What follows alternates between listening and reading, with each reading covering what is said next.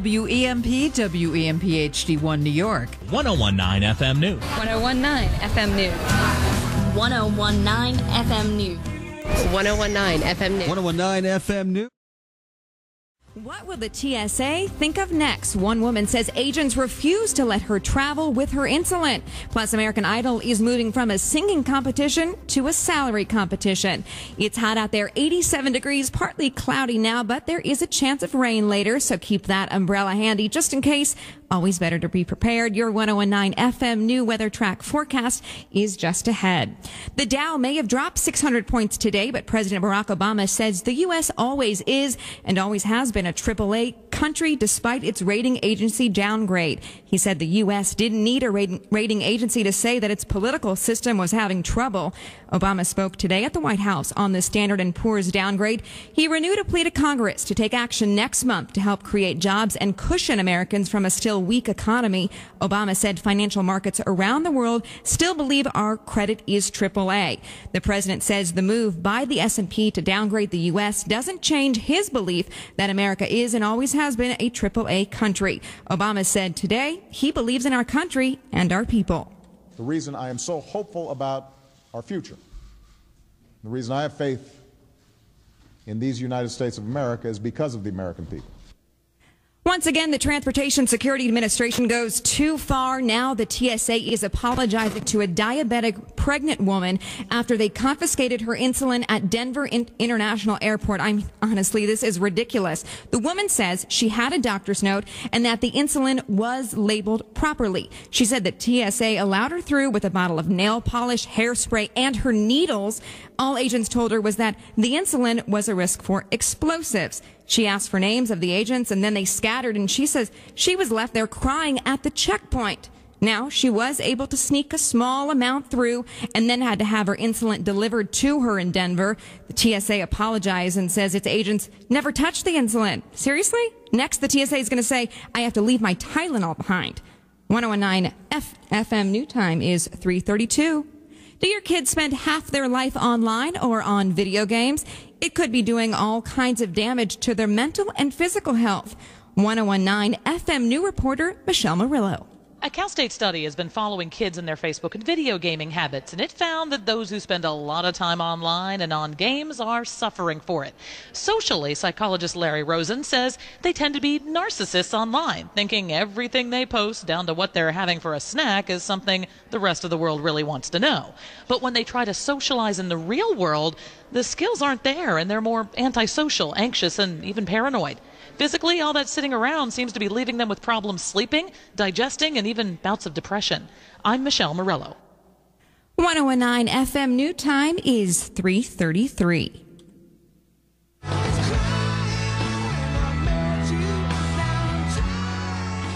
Steven Tyler is crying and asking American Idol to show him the money after J-Lo is reportedly getting $20 million a year for the hit Fox show, which is twice the Aerosmith frontman's current salary. So now he wants a pay raise. A source tells the New York Post that Steven's halfway through his 2-year deal, and show execs say he's already tied into it. But Steven's management says he's just as popular as J-Lo. Apparently, show execs and producers love him, so I guess soon we'll find out how much they love him if they can reach a deal. I'm sure Paula Abdul is going to be barking mad about this one. Simon Cowell says Paula will be sitting next to him at the X Factor judges table because it's like owning a dog, and the dog will only sit next to its master. If she's away from me, she pines, so she has to sit next to me. He is too much. I mean, Simon, I love him, but my God, sometimes he goes too far.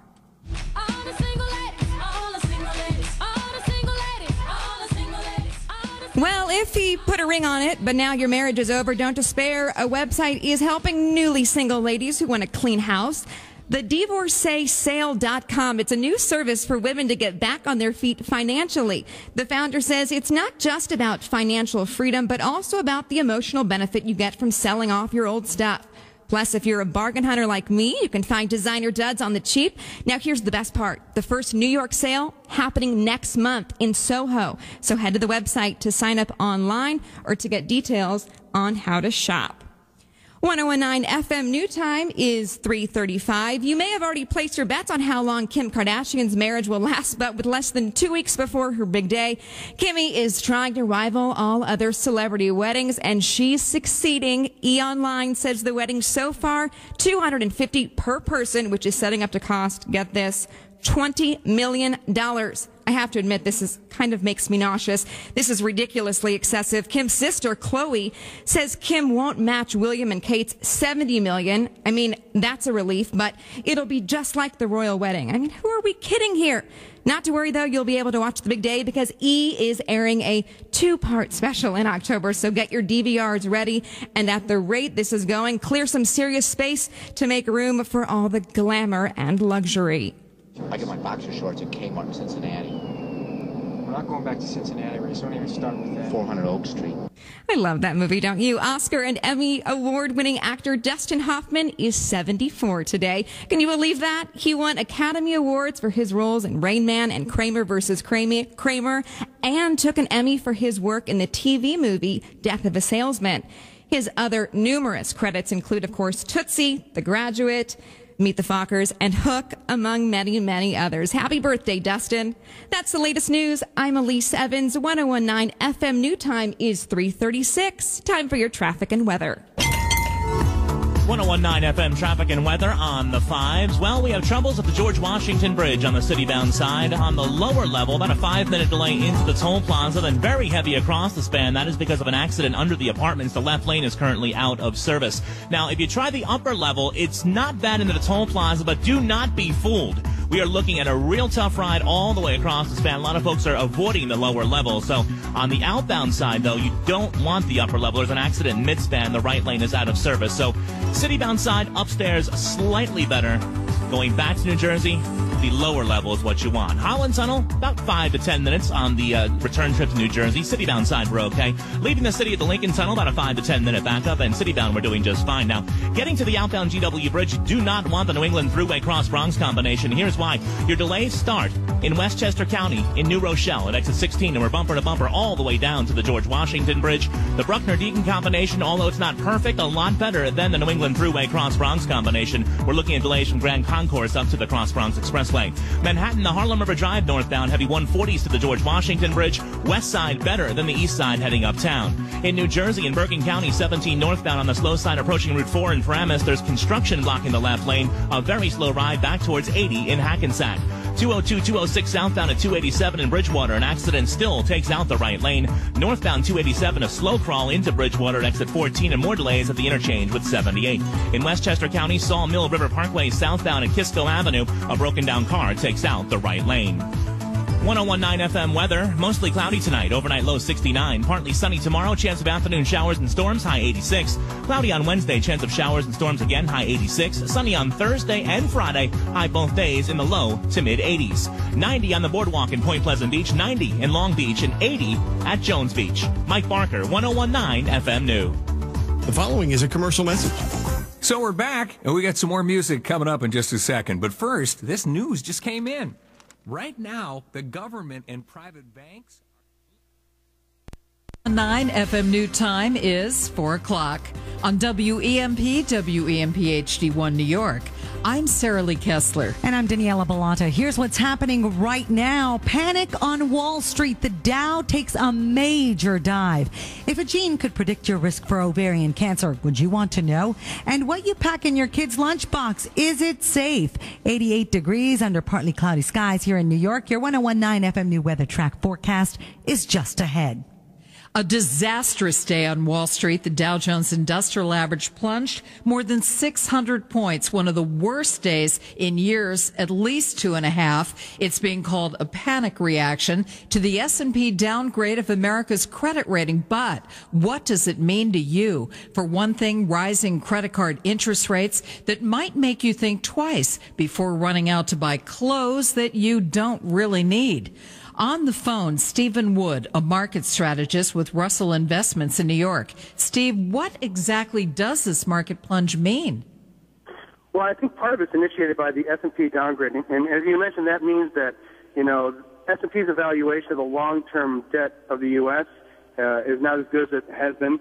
But also, I think it's more of a statement on the political situation in the United States. It's more of a willingness of politicians to pay and keep budgets under control than it is the capacity. Because the United States, the economy is big. Longer term, we've got the ability to have a strong economy and to pay out our debt. So I think it's more of a political assessment, in my opinion, than an economic health assessment. And Steve, do you think tomorrow is going to be deja vu all over again, or do you think that this is a one-shot thing where they basically have sent the politicians a message? Well, I think you're clearly seeing panic, but it's also global. I mean, this is not just the United States. The Europeans are in a much worse situation than the United States, so I'd rather be in the U.S. than abroad. So it's kind of a global issue, and I think the economies are slowing down. But ultimately, what stock markets tend to do is they tend to overreact. They tend to get a little bit too excited or tend to get a little bit too nervous.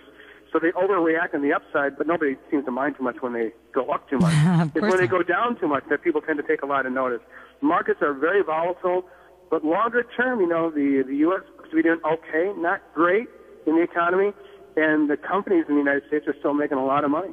Stephen Wood, market strategist with Russell Investments in New York. Thanks for joining us. 1019 FM New Time 402. Drop-side cribs are illegal, but you can still get your hands on one with just one click. They're still being sold on eBay and Craigslist. Now, after the new Consumer Product Safety Commission crib safety standard took effect this past June, eBay did agree to shut down its used crib auctions within a few weeks, but its filters are still letting a few drop-side cribs through. As per Craigslist, well, it's not really cooperating. Unlike Toys R Us or Target, online marketplaces are harder for regulators to police. The Consumer Product Safety Commission says that the agency isn't raiding garage sales, but it wants to make buyers aware and let you know that there are safer cribs on the market. Of course, people always turn to these sites because the stuff on them is cheaper. If you knew it could stop you from getting cancer, would you have your ovaries taken out? 1019 FM New reporter Michelle Murillo explains that concept. That question could be one you're facing when you get the results of a test that's in the works. It would tell if you have the RAD51D gene. Now, you don't have to care what the numbers and letters stand for, but what you need to know is if that gene's part of your genetic code. Studies show you're 6 times more likely to develop ovarian cancer than women who don't have it. It's actually a 1 in 11 chance. Tests to determine if a woman has the gene should be ready in a few years after that. Women may well find themselves confronted with the question of whether they have their ovaries removed to avoid the upped risk of developing cancer. I'm Michelle Murillo. 1019 FM New Time 404. So your kid comes home from daycare or school with a stomachache, and you probably think they caught something, right? But it could be that lunch you packed. 1019 FM New reporter Mara Rubin explains. I know. Peanut butter and jelly with a side of baby carrots are not exciting, but they're safe. A turkey or ham sandwich, not so safe, and can make your kid sick if it doesn't stay cold enough, cooler than 40 degrees Fahrenheit. Any warmer than that, and the increase of foodborne illness increases. And ice packs, they didn't help much. So parents, what should you pack? Products that are not egg or meat-based are going to be more likely to be safer than products that are egg and meat-based. J.D. Hansen of the Center for Food Safety also says fruits, vegetables, and whole grains are safe. I'm Mara Rubin. 45,000 Verizon workers have hit the picket lines in New Jersey. They're upset about management plans to cut benefits, but many parents are worried the cable might go out. No more Dora or Sesame Street or Thomas the Tank. Verizon says it's got the situation covered, more managers on duty, but it could be days before a coworker gets to your house. 1019 FM New Time 405. Time for traffic and weather. 1019 FM traffic and weather on the 5s. Well, the hits just keep on coming at the George Washington Bridge on the way out of New Jersey into Manhattan. City-bound upper level, not bad into the toll plaza, but mid-span, a broken-down car carrier takes out the left lane, so everybody's zigzagging to avoid this truck broken down. Lower level, it's about a 10 to 15-minute delay into the toll plaza, then absolutely jammed onto the span. A brand-new accident blocks the right lane right by the Jersey Tower. Leaving Manhattan, really not bad upstairs or down. Lincoln Tunnel leaving the city, Holland Tunnel leaving the city, both about 10 minutes. City-bound, both tunnels are in good shape. Getting to the outbound GW Bridge this afternoon, very heavy on the West Side Highway, northbound 90s all the way to the George Washington Bridge. Over that right shoulder of yours, you're going to see Riverside Drive. You're going to notice that's moving a lot better than what you're sitting in on the West Side Highway. So get yourself over to Riverside Drive. That'll offer a lot more give than the West Side Highway will at this point. Harlem River Drive northbound, we are heavy 140s to the George Washington Bridge. Southbound Harlem River FDR Drive combination actually in pretty good shape end to end. In the Bronx, northbound Bruckner Expressway at the Bronx River Parkway. An accident blocks the right lane of travel. Southbound New England Thruway, westbound Cross Bronx combination delay start in New Rochelle in Westchester County. That's at 16 and go all the way down to the George Washington Bridge. In Queens, eastbound LIE, very slow Grand Central out to the Nassau County line. Grand Central Parkway eastbound heavy from the BQE to the Northern Boulevard area. More delays into the Kew Gardens interchange. A broken down car takes out the right lane. In New Jersey, 17 northbound bumper to bumper into Paramus at Route 4. There's left lane construction backing things up all the way to Route 80 in Hackensack. In Elizabeth, 1 and 9 northbound at North Avenue, there's an accident taking out the left lane. Stick with 27 or the Turnpike heading northbound. Either or the other will help you out. In Bridgewater, 202, 206 southbound at 287, an accident still blocks the right lane. If you're on the Parkway or the Turnpike, really not bad, north or south. This report, a service of Subaru. 101.9 FM weather. Mostly cloudy tonight. Comfortable. Overnight low 69. Partly sunny tomorrow. Chance of afternoon showers and thunderstorms. High 86. Cloudy skies on Wednesday. Chance of showers and storms again primarily in the afternoon. High of 86. And then you're going to really like the end of the week. Mostly sunny on Thursday. Mostly sunny on Friday. High both days in the low to mid 80s with low humidity. 91 right now in Bradley Beach. 88 in City Island. 89 at Sunken Meadow State Park. Mike Barker, 101.9 FM News.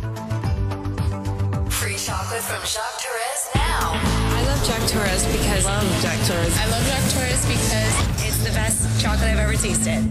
Get your free chocolate from Jacques Torres now. Sign up at 1019fmnew.com. Some days I just need a special treat for myself, and that's what I give myself. Get your free chocolate from Jacques Torres now. I don't feel bad about eating their chocolate because it's worth it. It's good quality chocolate. Sign up at 1019fmnew.com. It's my little escape every single day.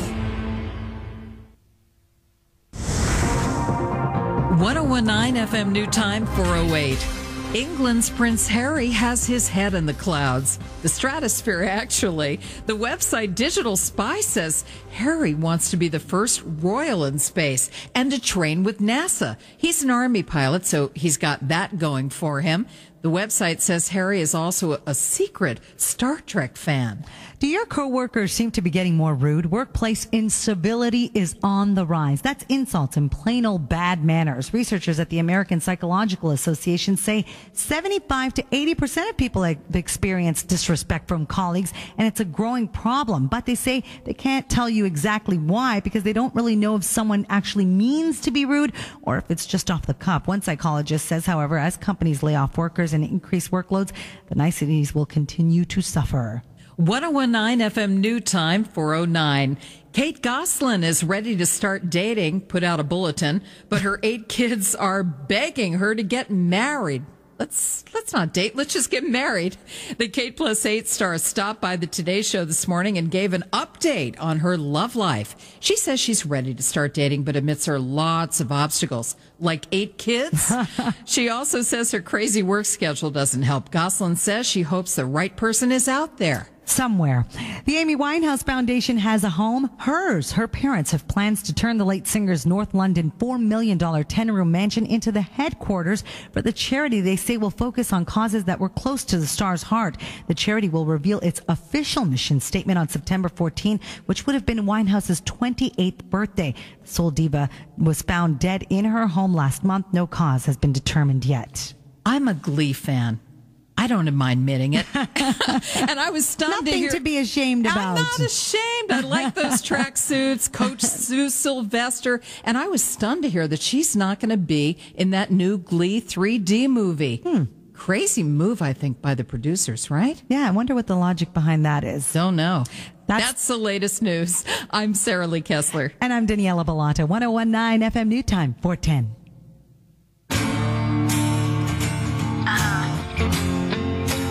Life's like this. That's the way it is. say that as women age, they should make the change from powder makeup to cream and gel-based makeup. If you're starting to notice that your powder makeup gathers in those little lines and crevices under your eyes and around your laugh lines, it might be time for you to start to make the big transition. Now, most women only worry about switching from a powder foundation to a liquid one, but they don't realize that a powder blush can also add unnecessary years to your face if you're not careful.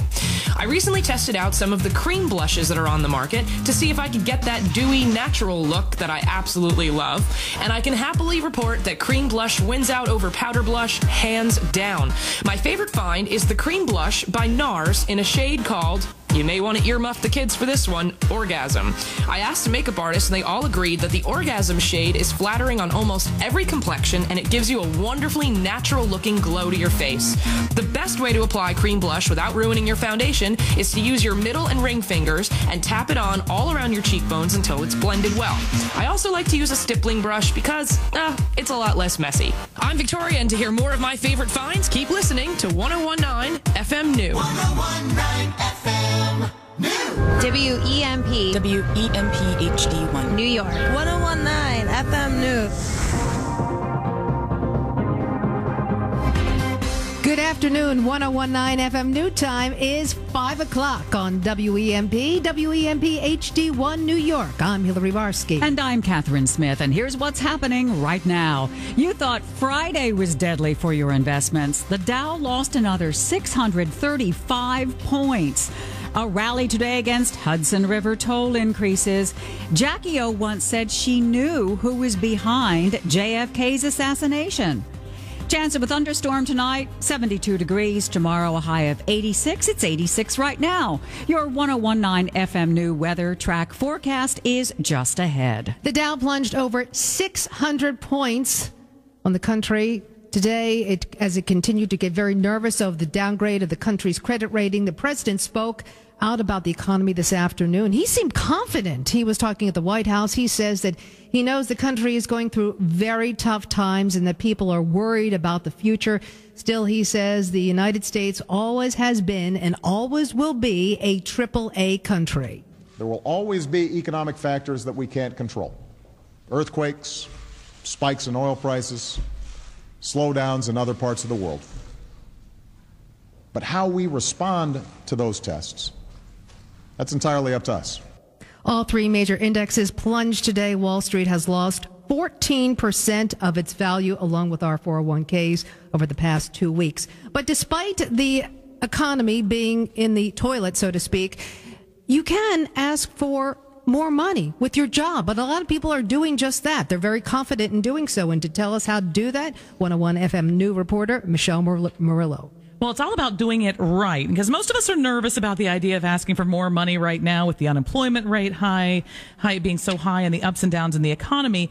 But you have to pick the right time to do it. Now, today I spoke with career counselor Barbara Frankel, and she says that job performance appraisal time, when everybody expects a raise but we're not getting them anymore, is not the time to ask those kinds of questions. She says most often at that point your boss has already thought through what the raise is going to be. So instead, she recommends a month or even more before those appraisal times to talk about a salary increase. Again, timing's everything. And don't just go in asking for a raise with nothing to back it up. Be ready to answer questions like why you deserve more money when your coworkers aren't getting it. And consider things other than cash. Stock options, which could be iffy, but also more vacation days and other similar benefits that can sometimes still be up for grabs. I don't know about you, but I would think it's rather unsettling with the stock market plunging 635 points. Say, hi, excuse me, I would like more. Raise? Yes. Well, timing's everything. 1019 FM New Time is 5:03. New Jersey and New York commuters are upset at the notion that they could pay 50% more to get across the Hudson River. They're holding a protest as we speak this afternoon at Journal Square in Jersey City. 1019 FM New reporter Brianna Venozzi is on the scene with this live report.